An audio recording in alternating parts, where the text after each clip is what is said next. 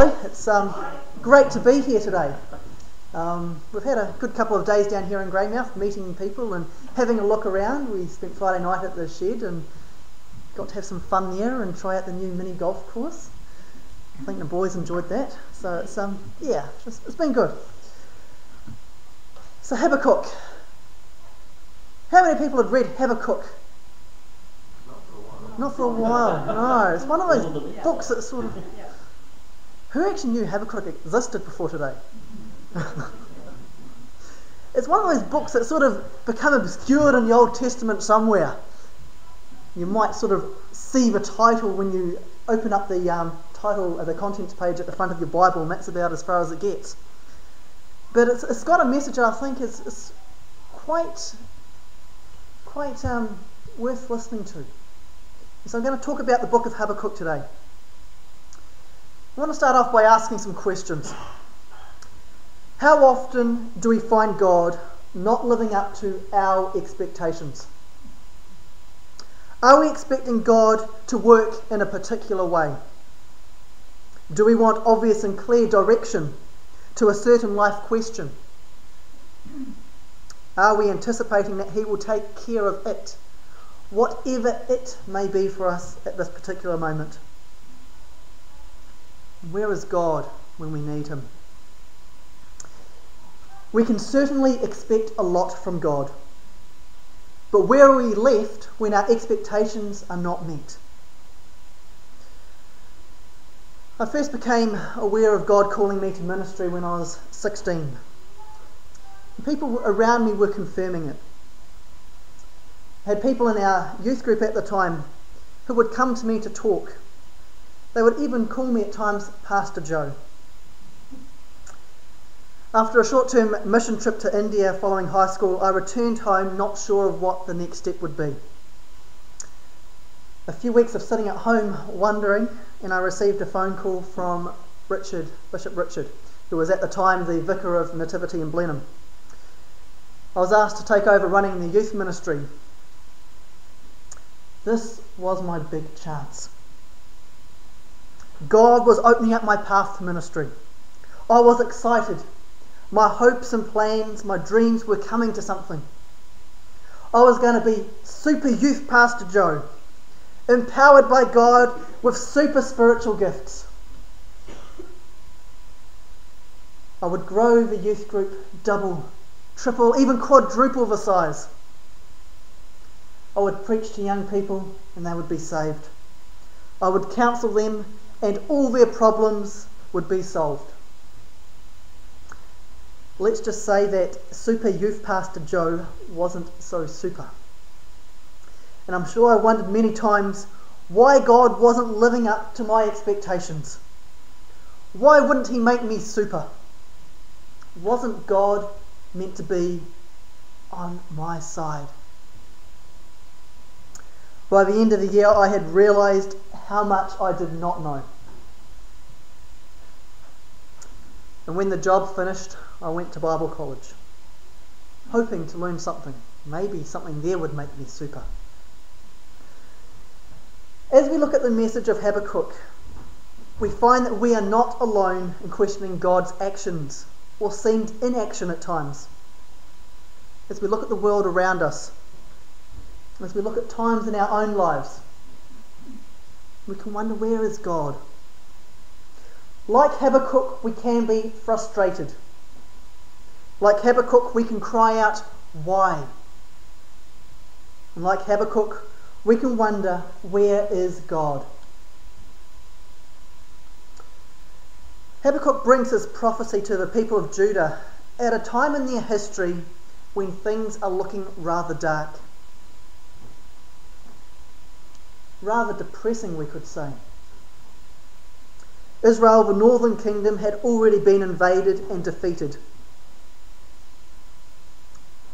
They were being ruled by foreign people. Habakkuk delivers his message over a number of years in which Judah was a vassal state. Yes, they had their own king, but they were paying a tribute to other kingdoms for their safety. First to Assyria and then to Egypt. and in later years the Babylonian Empire hovered upon Judah's border like a cat playing with a mouse. Twice Babylon invaded before the final prophesied destruction of Jerusalem. Spiritually, Judah had fallen far from the following of God. Idol worship had once again emerged. Corrupt rulers and officials abounded, and the people were far from the Lord that God had given them. They had wandered far from his ways. We read in 2 Kings chapter 24 that the authors had no doubt that behind the political turmoil of the time was the hand of God judging Judah for its sins, and especially those of the previous ruler, Manasseh. We read in 2 Kings 24, "Surely these things happened in Judah, according to the Lord's command, in order to remove from his presence, because of the sins of Manasseh and all that he had done." You see, Manasseh, among other things, had encouraged the idolatry. This is their king, encouraging idols within the temple that was built to God. He even encouraged human sacrifice, including his own son. This sort of spiritual decline had resulted in moral decay. The people were moving far from God. Crime and violence were commonplace. The doings of the evil and the wicked succeeded, while the poor were oppressed. Judah was fast sinking into a dark hole of spiritual and moral corruption. And the righteous, those who still worship the true God, watched and waited for God to work. They waited. And on their behalf, Habakkuk cries out to God. And this is what we get in the book of Habakkuk. Habakkuk crying out on behalf of the people. Where are you? And so we have this dialogue that takes place. Habakkuk crying out and then God responding. And it goes backwards and forwards a couple of times. Habakkuk begins with the question, why? Why does God not act against the evil? He wants to know why God allows wicked people to prosper and justice to be perverted. Listen to his complaint.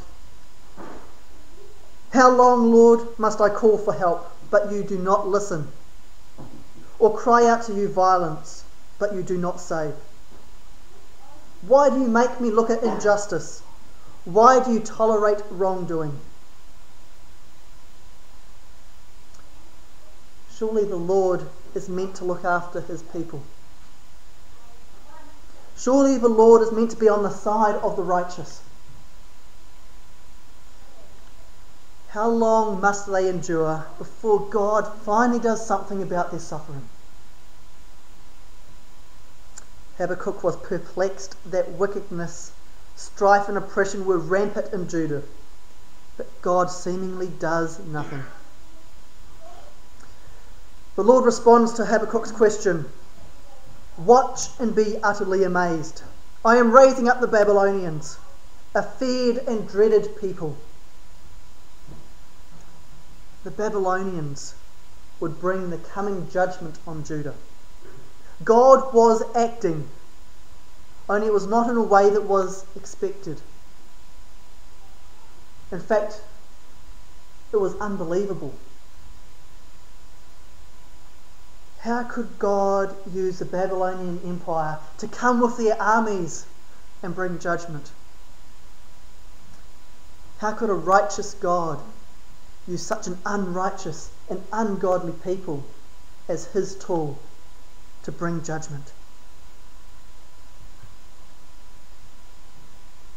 Amidst the gloom that already surrounds Judah, it seems that God is adding further darkness with their imminent destruction. This response was not very encouraging for Habakkuk. He struggles to grasp how God is going to act through this. Isn't God meant to be on our side? And he's struggling to bring together what he knows about God and what God is speaking to him. It just doesn't fit together for him. And so he goes back to God, asking, how does this work? And so God responds again in chapter 2 and makes it clear that although judgment is coming from Babylon, Babylon itself would also be destroyed. God would have its retribution. And further, God goes on to say that the righteous are to live by faith. There is recognition that God is in control. He has a plan that is unfolding. Whether we understand this plan or not is unimportant. It is vital, however, that we continue to have faith in God, to trust in his plan of redemption and deliverance. And in response, Habakkuk finishes with a prayer that we find in chapter 3, focusing on God's faithfulness, his faithfulness in the past, and he does this by remembering what God has done. Just as in the past, God will continue to be faithful.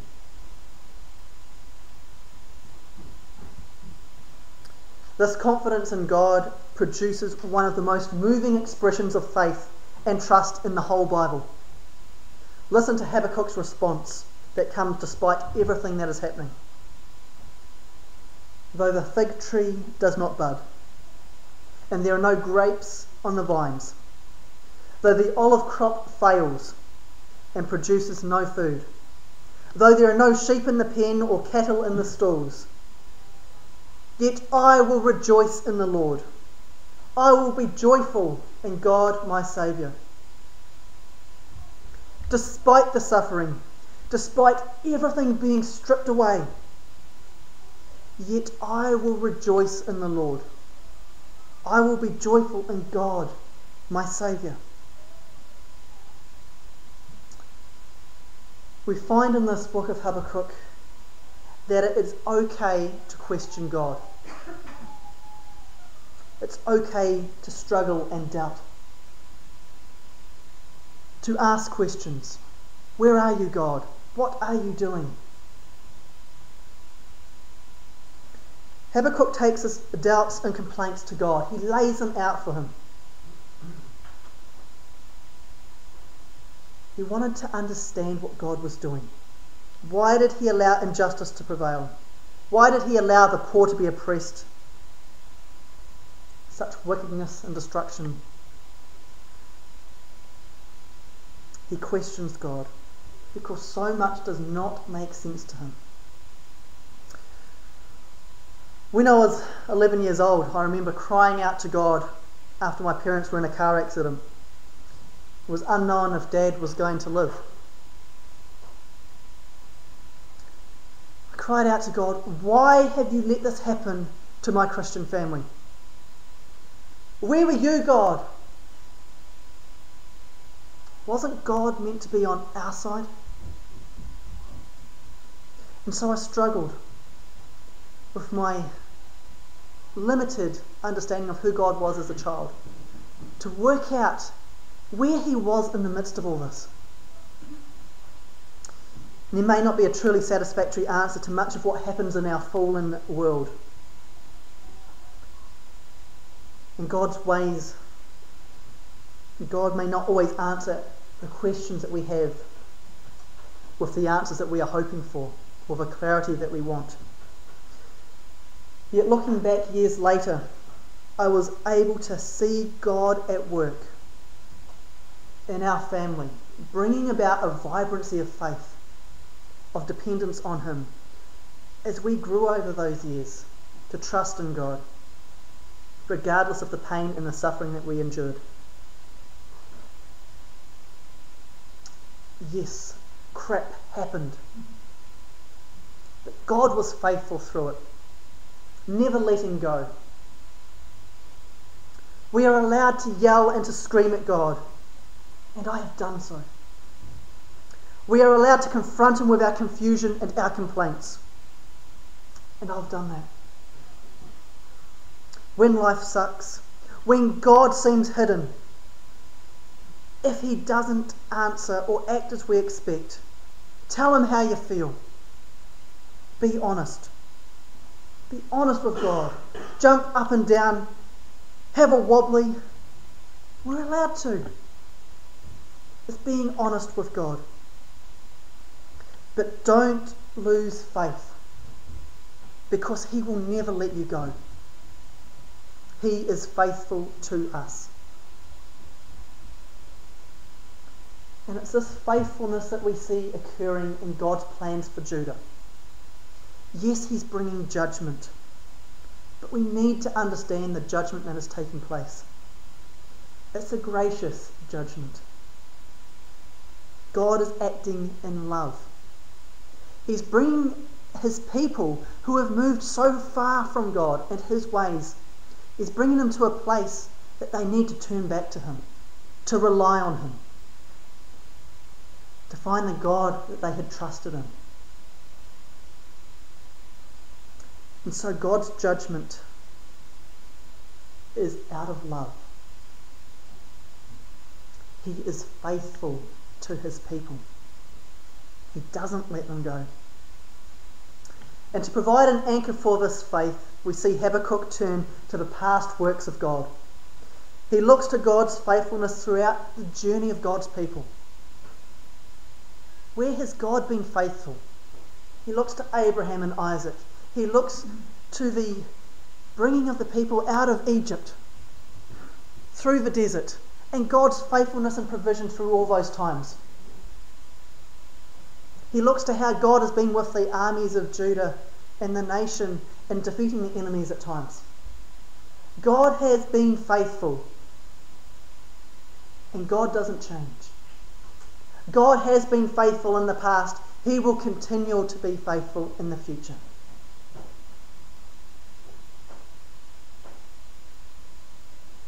He cries out, I have heard of your fame. I stand in awe of your deeds, O Lord.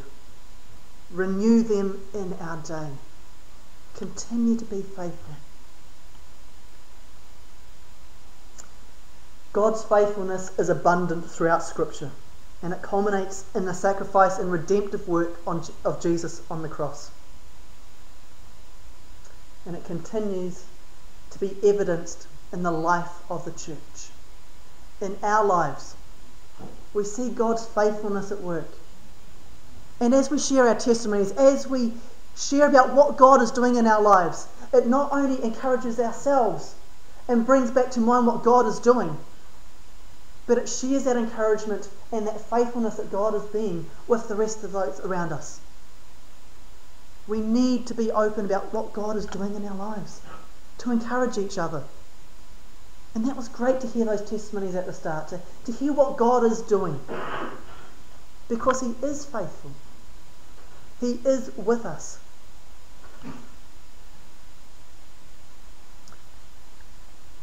Maybe we should take a moment now just to think. When has God been faithful to you? When has God helped you, answered a prayer, or given guidance?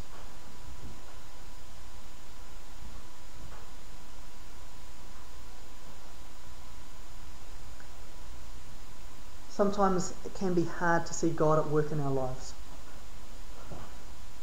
But we need to remember that he is faithful. He is at work. And as we remember the times in the past that he's been faithful, we know that God is unchanging. And no matter how dark the present may be, we know that he is faithful. He's walking with us, step by step. Step by step in the walk that we walk through our life.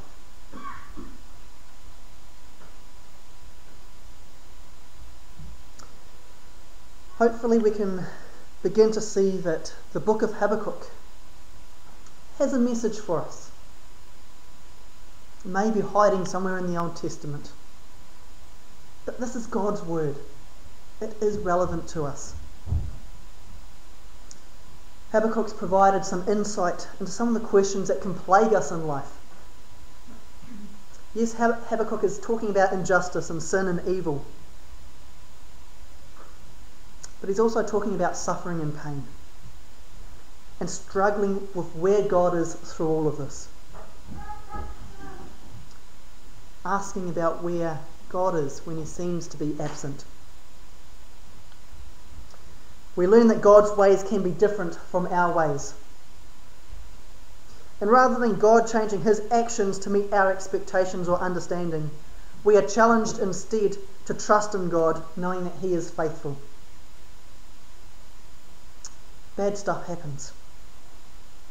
We live through difficult times. But in Habakkuk we see a God who has proven faithful and will continue to be faithful. God is on our side. Amidst the darkness, there is a message of God's faithfulness that remains bright and constant, even in the darkest parts of our lives. Let's remember God's faithfulness. Let's pray.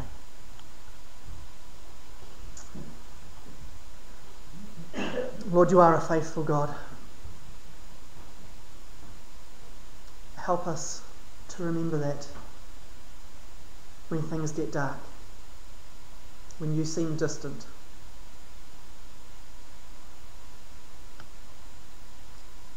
You are the Lord God who walks with us.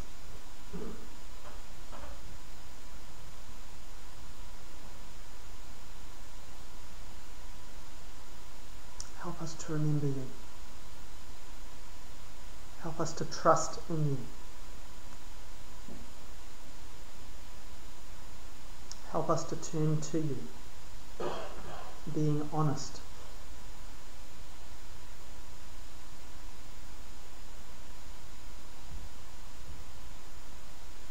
And in you, Lord, we trust, knowing that you will never let us go.